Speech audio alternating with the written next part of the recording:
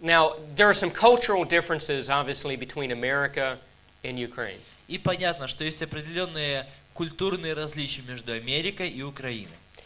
I think that in your culture, you are more conservative in this area of dating. И мне кажется, что в вашей культуре вы более консервативны в области встречаний, чем мы.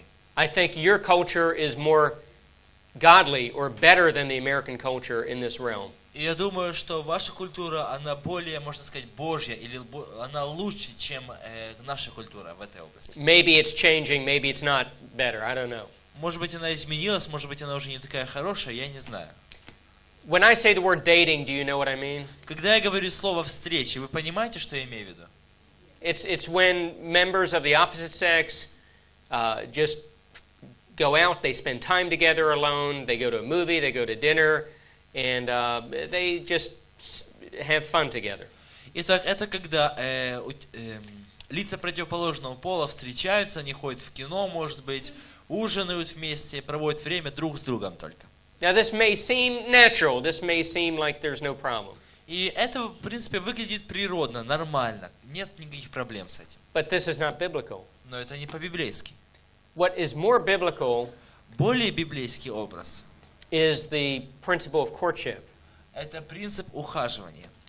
And let me give you a definition for this word. И дайте я дам вам определение для этого слова.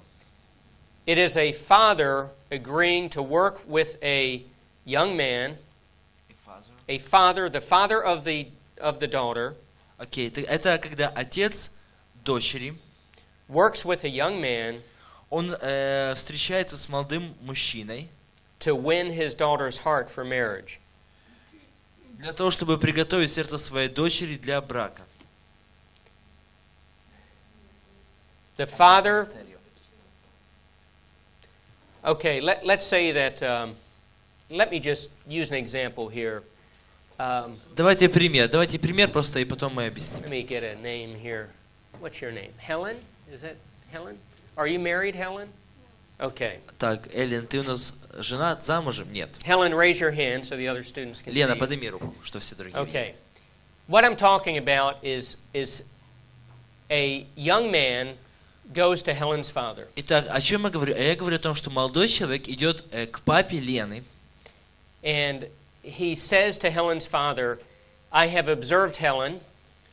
И говорит, я вот увидел Елену. I have seen her at the Bible school, or I have observed her in the congregation. Я увидел ее в общине или, возможно, в библейской школе.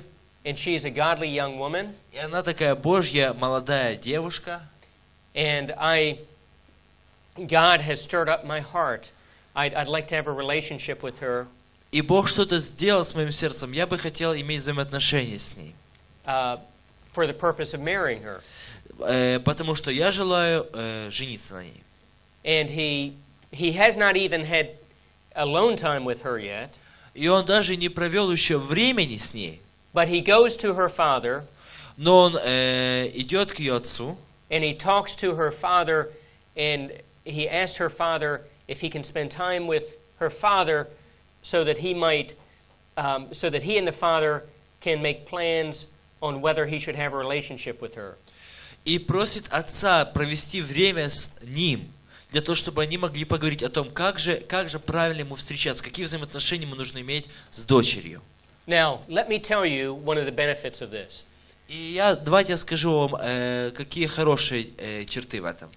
Say that you're the young man who wants to become engaged to her. Итак, предположим, что вы молодой человек, который хочет помолвиться с ней. If you work with her father, and the relationship begins with her father, если вы идете к ее отцу и начинаете взаимоотношения с ее отцом, and I will use my hand to symbolize the authority of the father. И я теперь буду использовать свою руку, чтобы показать власть отца. The young man is submitted under the authority of her father. Молодой мужчина, он подчинен власти ее отца. He will then treat her with greater respect. Тогда, конечно же, он будет, будучи подчиненным, он будет относиться к ней с большим уважением. She will feel protected. И она будет чувствовать себя защищенной также. There will be less opportunity for them to fall into the temptation of sex and immorality. И тогда будет для них меньше возможностей впасть в это искушение какой-то аморальности. In a relationship like this, the focus is not so much on them having lots of alone time together. И, конечно же, фокус в таких взаимоотношениях не сходится на том, чтобы они проводили много времени вместе сами лишь. But on him getting to know her, spending lots of time with her family. Но фокус на том, чтобы он узнавал ее через то, что будет проводить много времени с семьей. Let me now look ahead to your wedding day or someone else's wedding day. И теперь давайте посмотрим вперед на день свадьбы. Suppose you get married at the congregation here in Odessa. Предположим, что вы будете вступать в брак здесь в общине, в Одессе. And I don't know how you really do weddings here in Ukraine as compared with America. Я не знаю, как вы проводите здесь свои свадьбы в сравнении с Америкой. Say that, Предположим, Misha, you pretend to be my husband. так, Миша будет играть в роли мужа. I'll pretend to be the woman. This is the embarrassing part. А так, самая ужасная часть то, что Джефф Коллинз будет играть женщину сейчас. Оп. Sorry. Okay, and we are about to be married. Итак, мы собираемся вступить в брак. The rabbi is standing behind us, Раввин стоит позади нас, or the pastor, whatever the или case is, пастырь, как бы вы его ни назвали, and we are looking at the congregation. и мы смотрим на общину. And I as the woman, I'm looking at a congregation, and I can see 5 to 6 other men that I've had relationships with. И я, как девушка, смотрю на общину и вижу от 5-6 человек, парней, с которыми я когда-то имела взаимоотношения. Now, I'm not saying that in all these relationships there is even physical, relations, but just maybe I'd been out on dates with 5 or 6 other men in the И congregation. я не говорю, что возможно, что я, может быть, имел какие-то физические взаимоотношения со всеми 5 или 6 парнями, но с некоторыми из них я встречалась ближе, с некоторыми не так близко. This is not good. И это нехорошо. It will hurt and it will weaken the marriage. Это ослабит, это как бы ударит по браку. Now here's what's better. И вот что лучше, как лучше. I'm about to be married to my lovely husband here. Итак, я собираюсь выйти замуж за моего любимого мужа, здесь стоящего. And or let me just say I now speak as a man. И давайте я не буду говорить как мужчина сейчас. The best thing for me as a man is that I look out at the congregation as I'm about to be married. Итак, as a man now, right? Yes. И теперь как мужчина, что лучше, самое лучшее для меня, когда я собираюсь вступить в брак. And I don't see anyone that I've ever had a date with or I've ever had a relationship with. Для меня это не видеть никого вообще, с кем я когда-либо встречался передо мной. Because the only one that I've ever had a relationship with is this woman right here. Потому что единственная, с которой я встречался когда-либо и продолжаю встречаться, это вот эта женщина рядом со мной. Do you all understand what I'm saying? Вы понимаете, о чем я говорю? I will give you an expression in English. I hope it translates. И я дам вам такое выражение на английском. I want to be a one-woman man. Я хочу быть единственной женщиной для этого человека. And women, you need to have a vision to be a one-man woman. И вам, женщинам, нужно иметь такое видение, быть единственной женщиной для этого мужчины. Of course, Scripture teaches us to be faithful to our partner once we're married. Конечно же, Писание учит нас быть верными нашему партнеру, когда мы в браке. But Scripture also teaches us to flee, to run away from youthful lusts. Но также Писание учит нас бегать этих таких юношеских, скажем, каких-то похотей. And this is just very important, and you will give yourself a better chance of this happening if you really submit your relationship to the parents of the one that you are having the relationship with. И, конечно же, вы намного улучшите и увеличите свои шансы, если вы, во-первых, подчинитесь родителям, с теми, с которой вы собираетесь встречаться. Okay, now the next point under choosing the right life partner. Итак, следующая часть в выборе правильного партнера. You should make it a goal to enter the marriage in moral purity. Вы должны поставить себе целью вступить в брак в моральной чистоте. You want to make it your goal to enter your marriage with moral purity.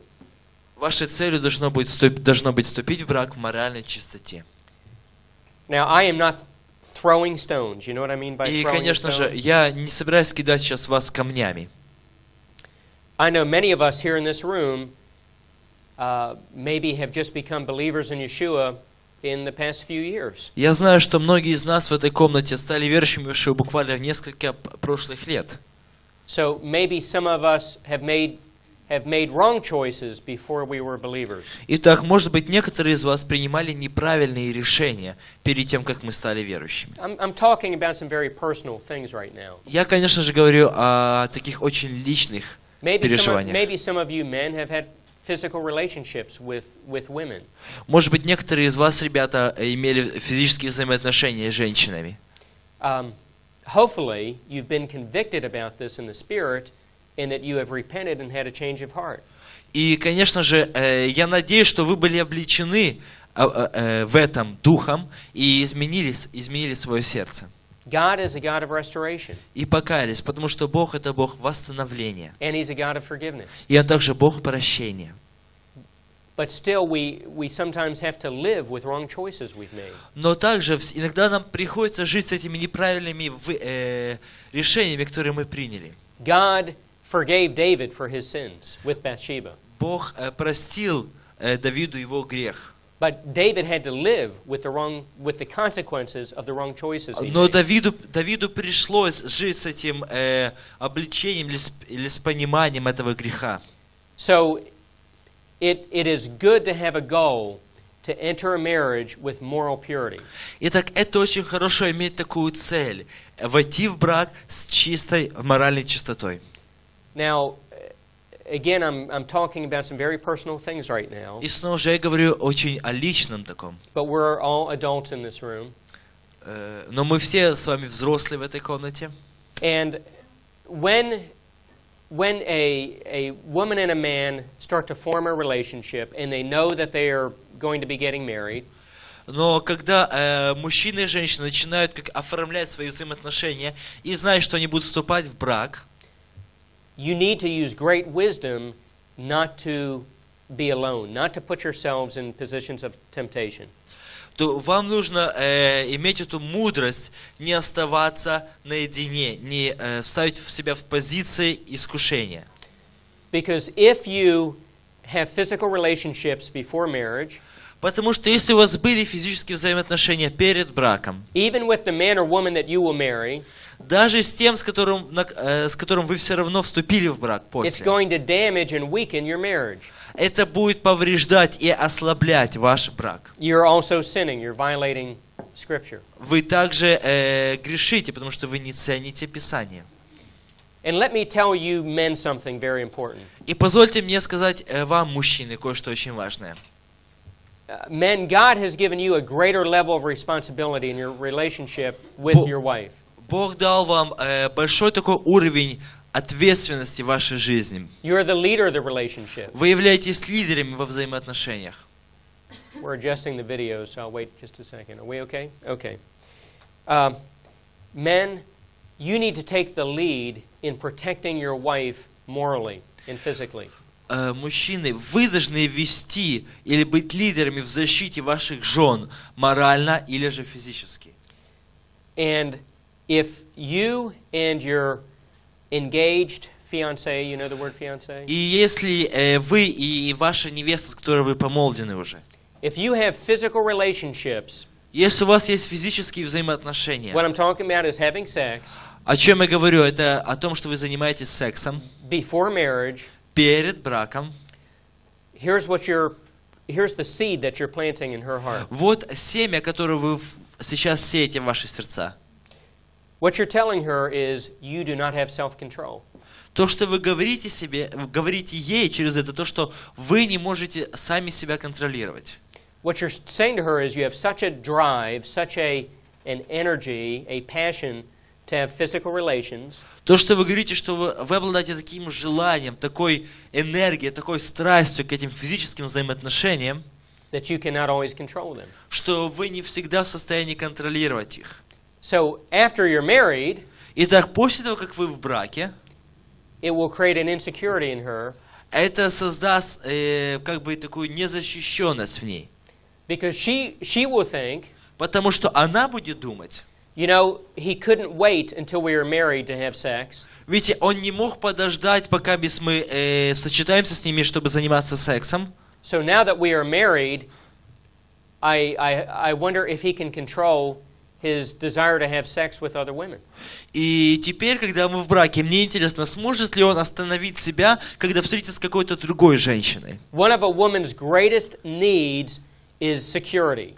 Одна из самых больших нужд женщины – это защищенность. See, God made men and women different. Видите, Бог создал многих женщин We're разными. going to learn a lot more about this over the next 3 days. И в течение следующих 3 дней мы будем учиться больше, изучать больше об этом.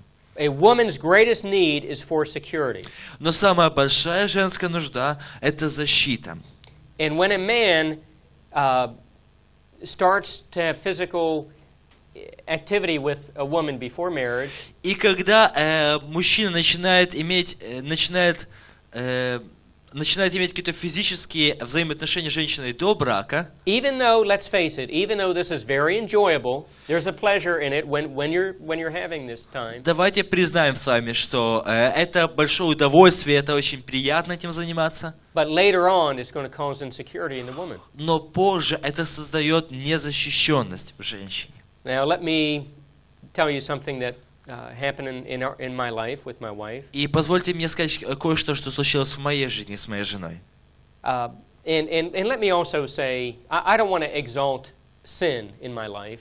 И, конечно же, позвольте мне сказать, я не хочу прославлять или выделять грех в моей жизни. But I became a believer when I was 19 years old. Но я стал верующим, когда мне было 19. And I don't want anyone to sit here feeling condemned for wrong choices you made before you were a believer. Но я не хочу, чтобы кто-нибудь из вас сидел здесь и чувствовал себя осужденным за те неправильные выборы, которые вы делали ранее. I also made wrong choices in dating other women. Я также совершал разные неправильные решения или поступки, когда встречался с другими женщинами. By God's grace, I wasn't physically involved in most of these cases. По Божьей благодати я не был вовлечен физически в большинстве случаев. But when I met Barb, I was very committed to God's will in my life. Но когда я встретил Барбару, я был очень подчиненным или посвященным Божьей воле в моей жизни. We were both pretty, mature people with a heart for God's purposes. Мы оба были довольно-таки зрелыми духовно для Божьих целей. And I submitted the relationship to her father. Итак, я подчинил наши взаимоотношения ее отцу. But as I told you, her parents lived several thousand miles from where we lived, so our relationship was pretty much, we had alone time together. Итак, видите, но так как ее родители жили несколько тысяч миль от нас, то наши взаимоотношения отличались от обычных. And Barb had her own flat. She had a roommate. Итак, у Барбары была своя собственная квартира, у нее была соседка в этой квартире. And I can tell you that there were 2 times where we started kissing quite passionately before we were married. И я могу сказать вам, что было 2 раза, когда мы начали целоваться довольно-таки страстно до заключения брака. I'm just being very honest with you. Я просто очень честен сейчас с вами. I had a beard back then. У меня тогда была борода. And after we kissed the second day, и на второй день, после того, как мы поцеловались, she got a burn on her skin from my beard. У нее появилось раздражение на ее коже от моей бороды. And I thank God for that. И я благодарю Господа за это. Because I believe that was God giving us a warning. Потому что я верю, что это было Божье предупреждение для нас. See, what I'm trying to say to you is, even though we were people who had a real heart for God, Видите, хотя мы и были такими людьми, у которых было настоящее сердце для Бога, when you start kissing passionately, it's hard to stop. когда вы начинаете целоваться в этом порыве страсти, тяжело остановиться. But God gave us grace, and we decided on that day that for the remaining months of our engagement, we would not even kiss. Но Бог дал нам благодать, и мы решили, что на оставшийся месяц до нашей свадьбы мы больше не будем целоваться даже.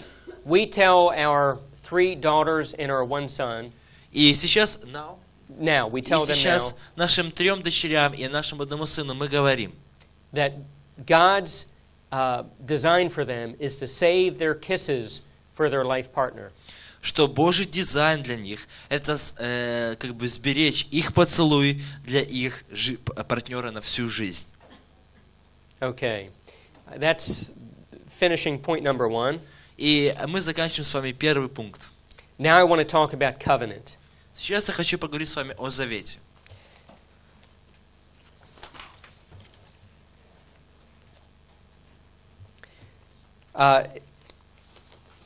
Scripture calls the marriage union a covenant.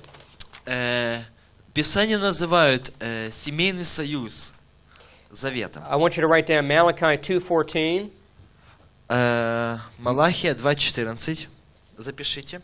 Don't turn to it, just write down Malachi 2:14. Не смотрите туда, не читайте, просто посмотрите туда. And also Proverbs 2:16 and 17. И также притчи 2:16-17. The Hebrew word for covenant. Итак, еврейское слово для завета. And I'll spell it in English. You may be able to B-E-R-I-Y-T-H. That's the Hebrew word. Как будет берит? Да? Брит? Brit. Брит. Валера. Брит. Actually, this word means to cut. Честно говоря, это слово значит обрезать. You probably know this. Возможно, вы знаете это, да? And we see evidences of covenant in Genesis chapter 15. И мы видим с вами свидетельство о завете в Бытие 14 глава. You know the story how God put Abram to sleep. Вы помните, да, когда Бог Авраама усыпил, Адама. And he cut the pieces of the calf, and God walked in between.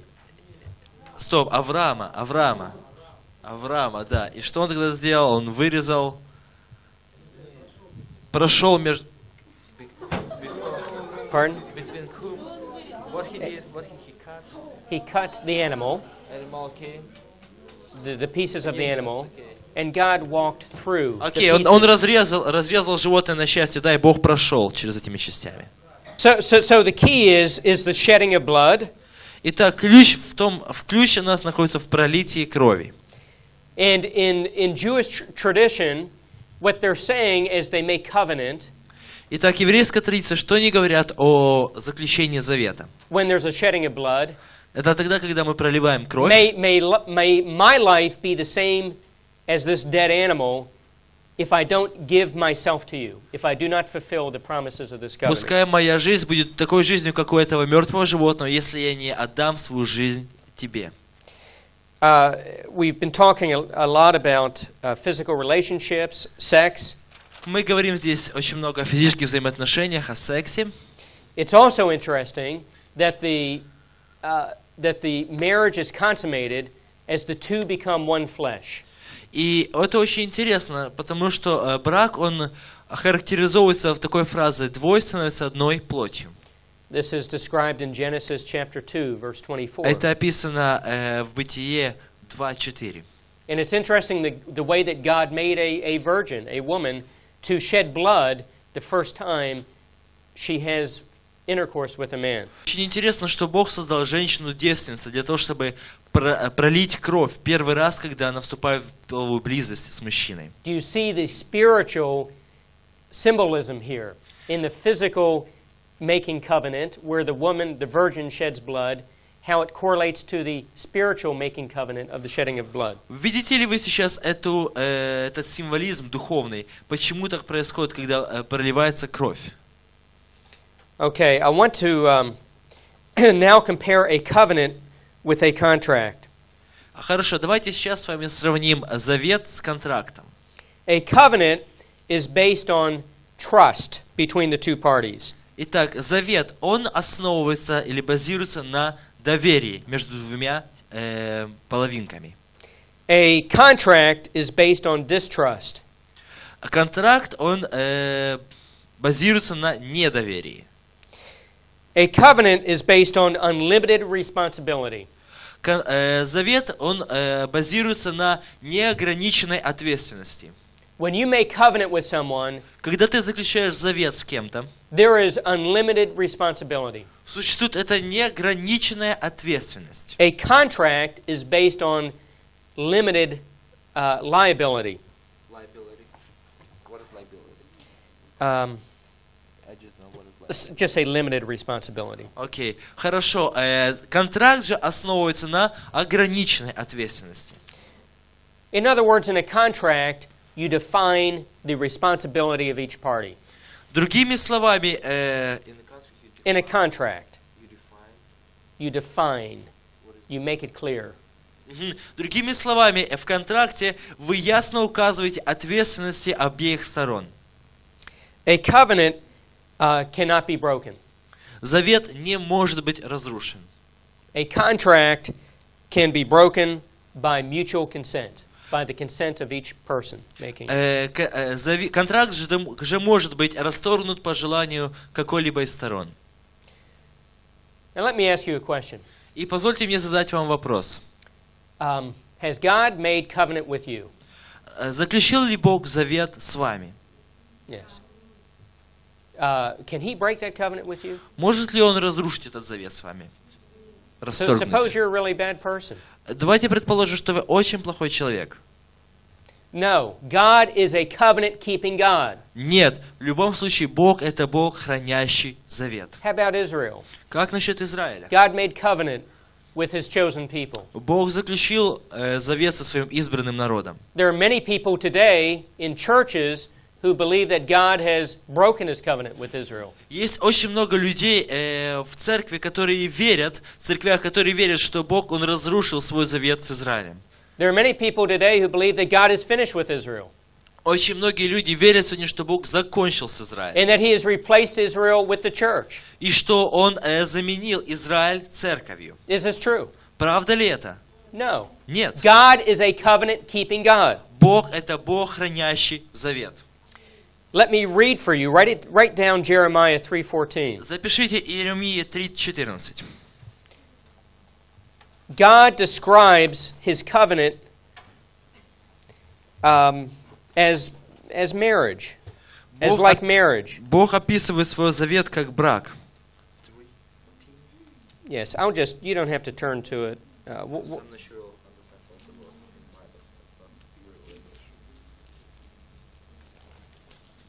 Why don't you read this part here?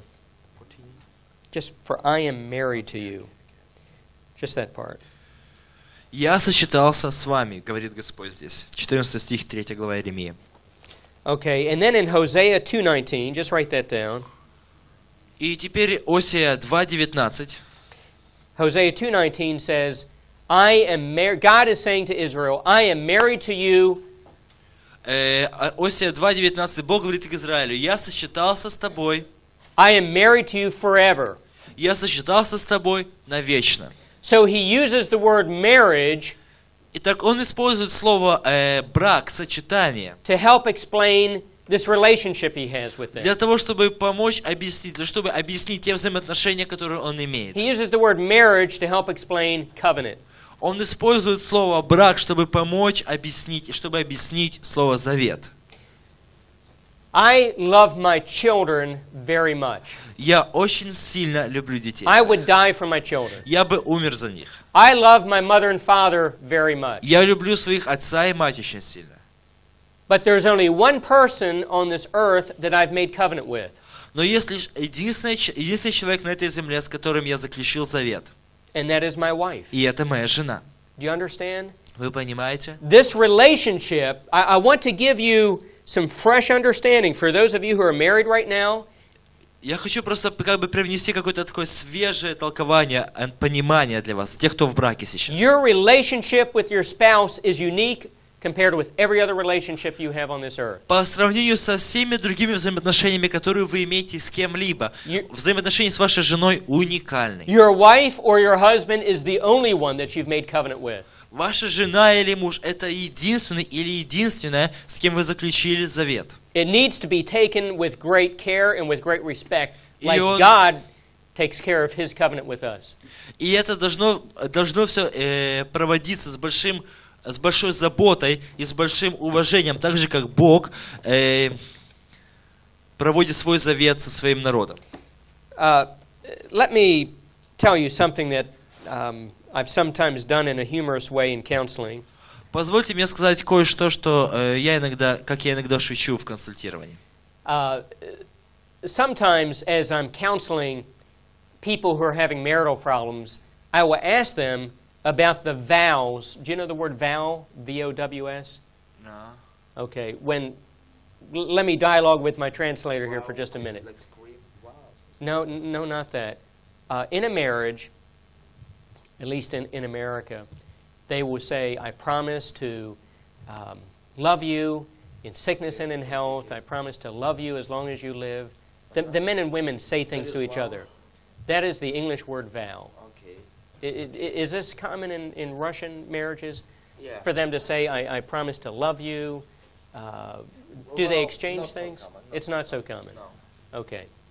Well, in America, when two people get married, Итак, в Америке, когда два человека вступают в брак, they say things to each other in front of the whole congregation. Перед всей общиной они кое-что друг другу обещают. I promise to love you forever. Я обещаю любить тебя вечно. I promise to be faithful to you all the days of my life. Я обещаю быть верным тебе все дни жизни моей. In marriages in Russia and Ukraine, do they say these things at the wedding ceremony or not? Часто у нас так в свадебной церемонии такое говорят в России и на Украине. Везде. In Orthodox Church, no, but in like Protestant churches they do that. So okay, in some Protestant churches. Итак, в некоторых церквях делают, в некоторых нет, так? Нет, в церквях да. А в православных? Нет, ну я же говорю, в некоторых церквях делают, в некоторых нет. Окей. Okay, so, well, I won't pursue the point that much then. Итак, это не очень важно, конечно, сейчас. But God wants us to keep the covenant that we've made with our wife. Но Бог желает, чтобы мы хранили заветы, которые мы заключили с нашими женами. And again, this is the only person that we've made covenant with. И снова же, это единственный человек, с которым мы заключили завет. He is a covenant-keeping God, and we should be covenant-keeping people. Итак, Бог у нас является Богом, хранящим завет, и мы должны быть людьми, хранящими завет. One other scripture I want you to write down on this point. Одно из писаний, которое я хочу, чтобы вы записали. And that's Hebrews 9, verse 16 and 17. Евреям 9, 16, 17.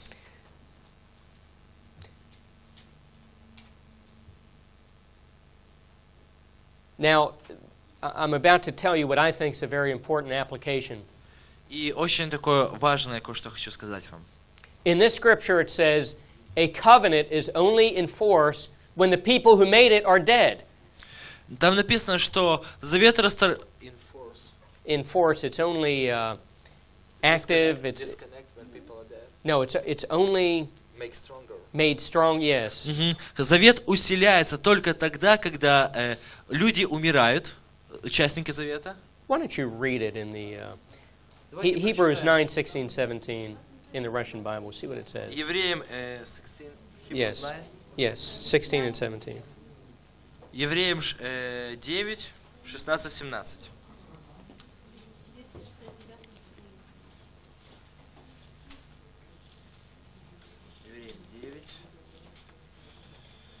Окей, давайте прочитаем. Ибо где завещание, там необходимо, чтобы последовала смерть завещателя. Потому что завещание действительно после умерших. Оно не имеет силы, когда завещатель жив. Okay. What does that? Just read that back to me. Kind of paraphrase in English. What is it? Well, it's not about a covenant. What's it about? It's about when I say, okay, when I die, you will have my house and everything, and it means nothing till I'll die, and only then you can have my house. Okay. That's how. Yeah, that's. Misha explained to me how it's translated in Russian. Я перевел это на английский с того, как это написано на русском. So this word here that describes this, in English it's the word will or testament, is that? Well, we could say that. Okay. That word is the same Greek word as for covenant. Итак, слово завещатель это то же самое слово, что и слово для, что и греческое слово для слова завет, эквивалент. And the application I want to make here is with a covenant, when a man and woman make covenant together. Итак, на чем я хочу сделать ударение здесь? С этим заветом, когда мужчина и женщина заключают завет, When they get married, когда они вступают в брак, I think one of the great keys is that they need to die to each other. я думаю, что один из таких самых важных или великих ключей это то, что они должны умереть друг для друга. See, in this verse we just read, it says that when a person dies, their house and all of their belongings go to the person that they have some agreement with, like a son or a daughter. Is that right? Итак, вы видите, в этих стихах, которые мы только что прочитали, завещание имеет силу только после того, как завещатель умрет. And our marriage should be like that. И наш брак должен быть таким же. But while we are living, it's like we are dead. Но пока мы живем, это то же самое, что мы мертвы. When I make a covenant with my wife, I am saying to her, I die to myself. Когда я заключаю завет с моей женой, я говорю, я умираю для себя. I give myself to you. Я отдаю самого себя тебе. You know, Yeshua said, if you really want to have life, you must lose your life. Итак, видите, Ишуа говорит даже, если хотите иметь жизнь, потеряйте ее. That's really what our relationship with God is all about. И это, честно говоря, вот это и является настоящими взаимоотношениями. That's what Shaul said in Galatians 2:20. Это то, что Савва сказал в Галатам 2:20. It is no longer I who live, but Больше не я Yeshua живу, lives in me. но живет во мне Христос, да? And in the marriage, it should no longer be, yes, Jeff is going to have his way and Jeff is going to want his will. It should be that I give myself to you. И в браке не должно быть так, что Джефф живет сам по себе, Джефф идет своей дорогой. Нет, но должно быть, я даю самого себя тебе. Okay, that's all on covenant. Это вот это все с заветом мы прошли. Now we're going to go to point number 3. Номер 3. Again, point number 1 was have the right life partner. Итак, первое это выбор правильного партнера, так? Point number 2 is the meaning of covenant. Второе значение завета. Now this is Roman numeral 3. И теперь римское 3. And it is to know the 6 purposes of marriage. И это знать 6 целей брака. Okay, so on Roman numeral 3 you're going to have 6 subpoints. Итак, вы видите, что в римском 3 у нас будет с вами 6 подпунктов. Okay, so the first subpoint, Хорошо, первый. or the first of the 6 purposes of marriage. Итак, первый подпункт или первый из 6 целей брака. I mean, why did God invent marriage? Интересно, почему же Бог воплотил, представил брак? In the 2nd chapter of the Torah, in Genesis 2, во второй главе Торы, Бытие 2, He introduces the subject of marriage. Он представляет нам этот предмет такой, брак. Okay, so the first purpose of marriage Итак, первой целью брака is companionship. было Companionship. Friendship. Окей, это дружба. A reference for this would be Genesis 2:24. И сноска для этого будет Бытие 2:24. Amos 3:3. Амос 3:3. Amos 3:3 says, "How can two walk together unless they walk together in unity?" И Амос 3:3 говорит, как могут двое ходить вместе, если только не ходят они в единстве.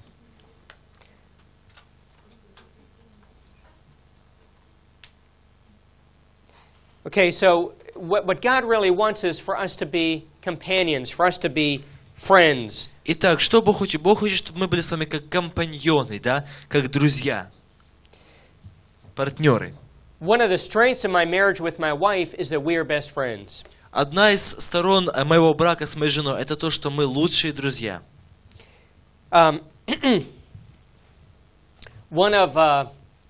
It's interesting that the very first thing that God said in Scripture in His creation that was not good was that man was alone. He said, "This is not good." Видите, очень интересно, что первое, что сказал Бог, одна из первых фраз, это то, что о мужчине, то, что нехорошо человеку быть одному. He created a hole. You know what I mean by a hole? A void in the heart of man. Он сотворил какую-то такую область в сердце человека, мужчины, It could only be filled by woman. которая могла быть заполнена лишь женщиной. Of course, it's interesting that he took a rib to make woman.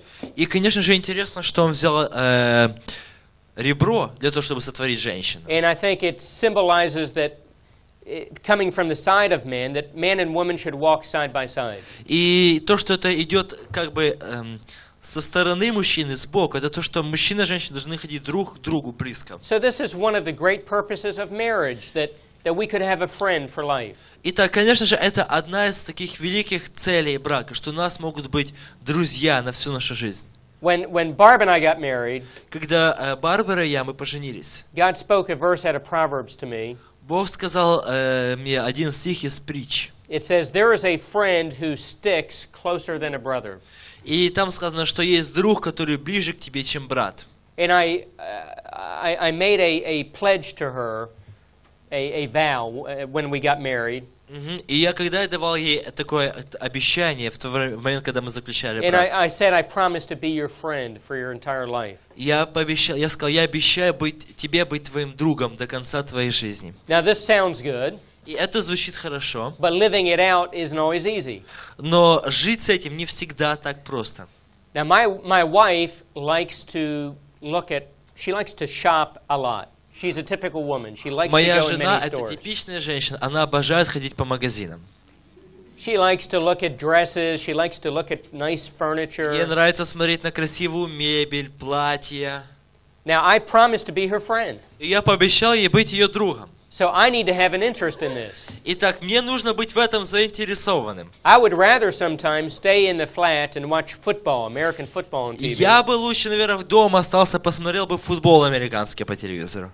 But it's part of being a companion. Но это часть партнерства. We need to be involved in each other's lives. Нам нужно быть вовлеченными в жизни друг друга. It's part of what I said a few minutes ago about making covenant. Это часть того, что я сказал несколько минут назад о заключении I give завета. myself completely.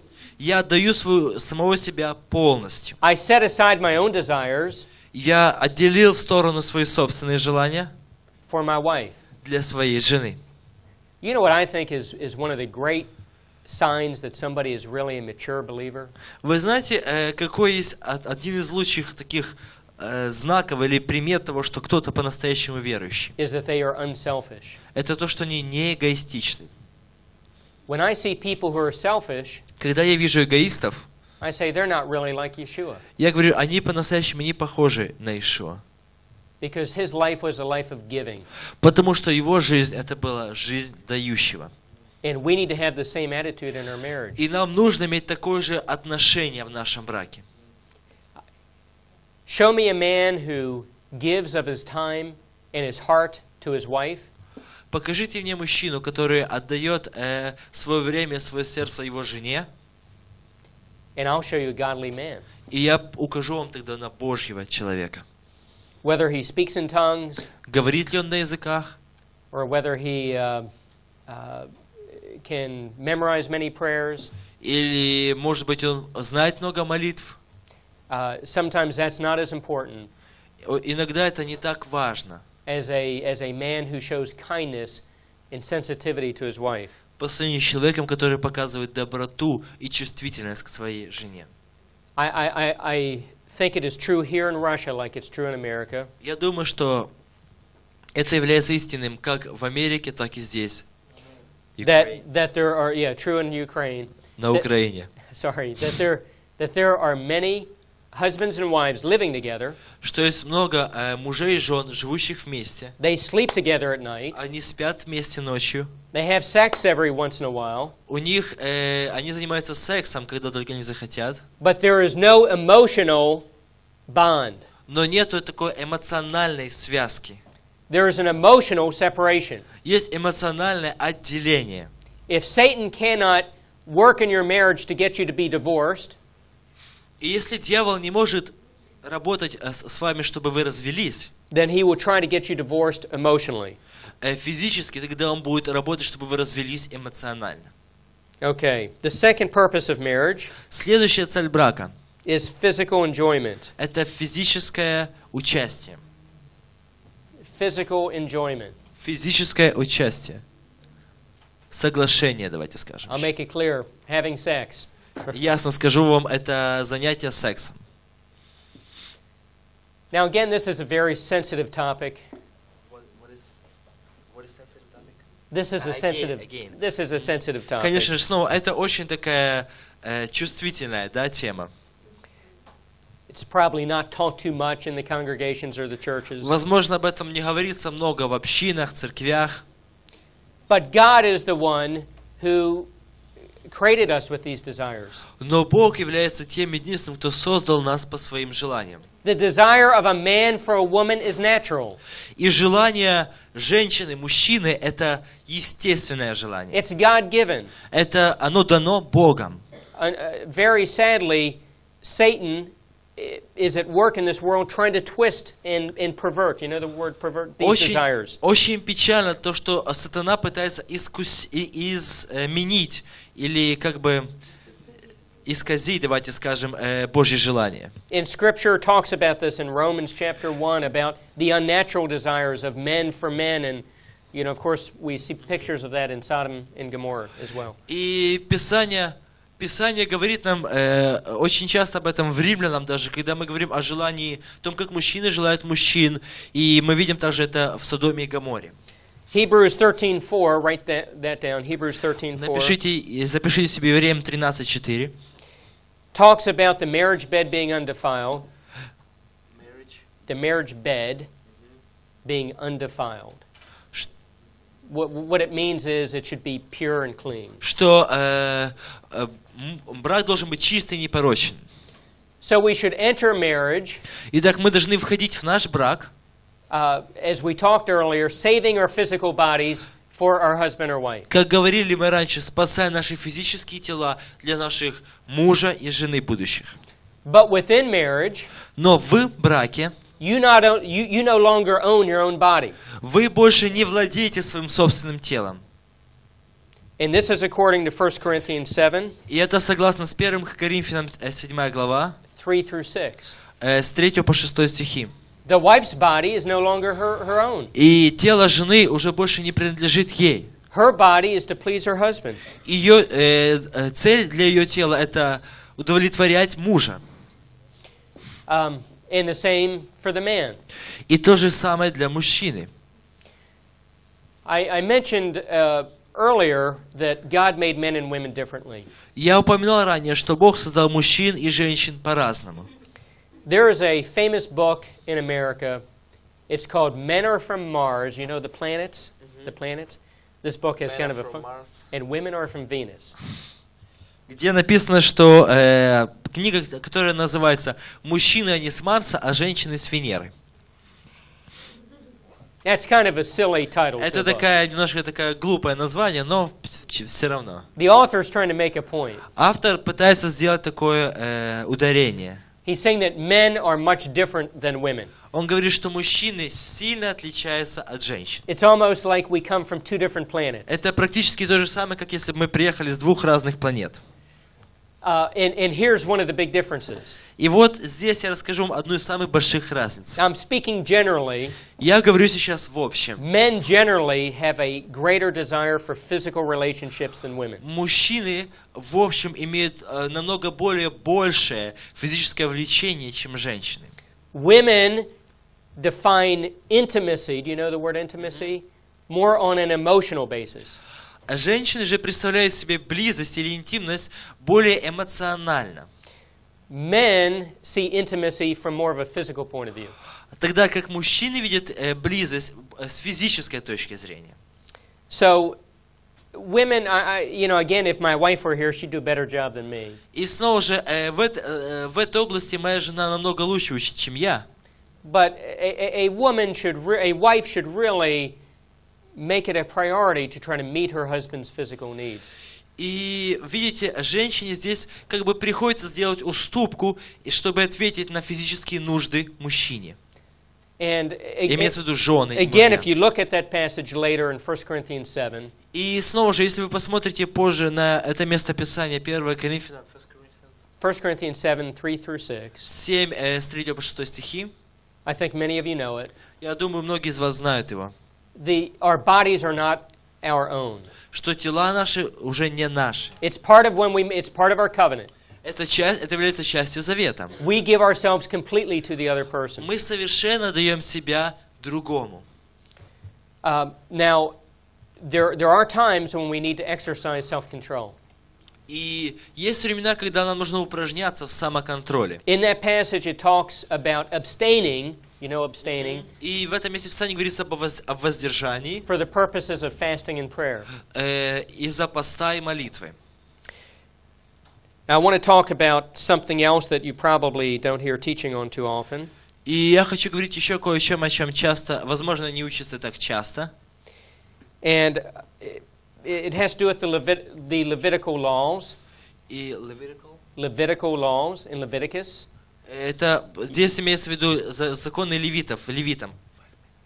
Okay. In the Christian churches today, there's a general view that the laws of Moses are gone. В христианских церквях сегодня такая общая точка зрения, что закон Моисея ушел. That we are now in the age of grace. Что сейчас мы с вами в веке благодати. And God's laws no longer have application for our life. И Божий закон больше не имеет никакого отношения к нашей жизни. Well, that's one thing I appreciate about Messianic congregations. Ну вот это вот то, что я ценю в мессианских общинах. There's I think a better understanding that God's laws for His people are good. Что в них существует, я думаю, лучшее понимание того, что Божий закон для своего народа добр, благ. Yeshua did not come to abolish the law, Иешуа не пришел, чтобы отменить закон, but to fulfill the law. но чтобы исполнить его. And God's laws, the dietary laws and other laws, are for our good, for our benefit. И Божьи законы для воздержания, для всего, они хороши, добры. Now I want to talk about one of the laws that he mentions in Leviticus, and that's the law of the woman's cycle, her monthly cycle. И я сейчас хочу говорить о одном из законов, который упомянут в Левитам. Это закон о женском цикле менструальном.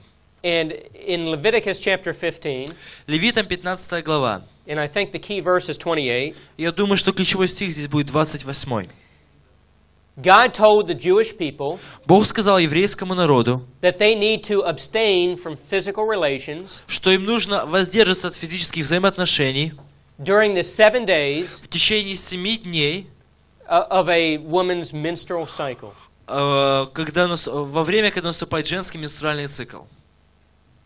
But he also said Но он также сказал, that a woman's body needs 7 more days что женское тело нуждается еще в 7 днях, to purify itself чтобы очиститься after the passing of the blood. после того, как закончилось кровотечение. Now, most Christians in America И сейчас большинство христиан в Америке, don't even know about these laws они даже не знают об этих and законах. don't think they have anything to do with their lives today. И они не думают, что они каким-либо образом относятся к их жизни сегодня. Now, I am not standing here as your teacher giving you a new law. И я сейчас не собираюсь давать вам какой-то новый закон. This is not necessarily the doctrine of MJBI. И это не обязательно должна быть доктрина MGBI. I'm giving you something personal from our own lives. Я делюсь с вами чем-то личным из моей собственной жизни. Do you understand? Вы понимаете? My wife and I, Моя жена и я, we abstain from physical relations мы воздерживаемся от физических взаимоотношений for a period of 14 days на период 14 дней each month, каждый месяц, according to this verse in Leviticus. согласно этим стихам в Левитам. And I believe И я верю, that when a man and woman follow God's word here, что когда мужчина и женщина, они следуют за Божьим Словом здесь, the seed of the man is stronger. семя мужское, оно сильнее. And when they do come back and have physical relations, И когда они так и возвращаются к этим физическим взаимоотношениям, there's less probability of a child being conceived with physical deformities. то меньше возможностей к тому, чтобы ребенок был зачат с каким-то физически неполноценнее, чем если бы они не воздерживались. You see what I'm saying? Понимаете, о чем я говорю? Now, we live in a fallen world. Итак, конечно же, A fallen world. We live in a world where the sin reigns. мы живем с вами как бы в таком упавшем мире. And there's no perfection. И здесь нет совершенства. So, if a child is born with a handicap, God is glorified through the life of that child. И в любом случае, даже если ребенок рожден хромой, все равно Бог прославится в этом ребенке. But I believe that these laws that He's given us are for our good.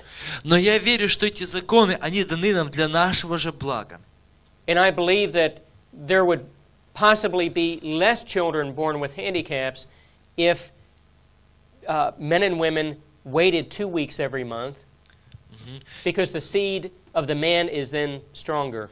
Но я верю, что меньше детей родилось бы тогда несовершенными, если бы мужчина и женщина воздерживались бы в течение 14 дней каждый месяц. Потому что мужское семя становится от этого сильнее. I mentioned the man who published this book and many other books on family life. Я упоминал уже этого человека, который напечатал эту книгу и множество других о семейной жизни. And there have been American doctors, teams of American doctors and researchers. И была такая команда американских докторов и исследователей, who have studied Orthodox communities in Israel. которые исследовали ортодоксальное общество в Израиле. And they have found И они нашли, that Orthodox Jews who practice the Levitical laws что ортодоксальные евреи, которые практикуют законы левитов, there are almost, are you communicating with somebody? We have like 1 more minute or two. That when these Levitical laws of waiting to have sex until the woman's cycle is complete and then the other 7 days. И они нашли, что в этом левитском законе написано, что нужно воздерживаться 7 дней во время менструального цикла и 7 дней после. There are very few cases of children born with birth defects. И если этого не случается, если это происходит, то детей, которые рождаются неполноценными, становится все меньше и меньше. And there are almost 0 cases of women having cervical or uterine, you may not know these words, cancer of a woman's personal organs. И благодаря этому воздержанию 0 случаев рака матки и остальных женских органов. Now, I'll tell you another benefit Следующее преимущество. to following God's law in waiting 14 days. Чтобы следовать за Божьим законом и ждать эти 14 дней. How many of you fast from eating? Сколько из вас когда-либо постились? Many times God calls us to fast from food. Часто очень, да, Бог призывает нас к посту без еды. And when I go on a water fast, И когда я вхожу в такой пост с водой, I don't drink juice, I don't eat any food, я не just пью water. сока, и не ем никакой еды, лишь вода. Let's say it's a 3-day fast. Давайте скажем, что это 3-дневный пост. That first drink of juice то тогда первый стакан сока or that first bite of a piece of fruit, или этот первый кусок этого какой-то пищи, it tastes wonderful, doesn't it? он так вкусен, не правда It ли? tastes so good. Он такой вкусный становится. If you allow me, I now want to compare that with Если вы позволите мне, having physical relations. то я хотел бы сравнить это с физическими взаимоотношениями. When we follow God's word Когда мы следуем за Божьим Словом and have this time of abstaining for 2 weeks, и имеем это время воздержания в течение 2 недель, when you come back and have physical relations, когда мы возвращаемся, имеем физические взаимоотношения, it is even better. это даже вкуснее. It's like having a second honeymoon Это как бы у нас второй медовый месяц начинается. every month. Каждый месяц. So I know these things are very personal, Итак, конечно же, я знаю, что это очень лично. and I just encourage you to seek God for your own choices. И я лишь ободряю вас искать Бога своими силами. But we just finished the second basic purpose of marriage, which is physical enjoyment. Но мы закончили сейчас с вами второй подпункт, который называется физическое как? Okay, so we will now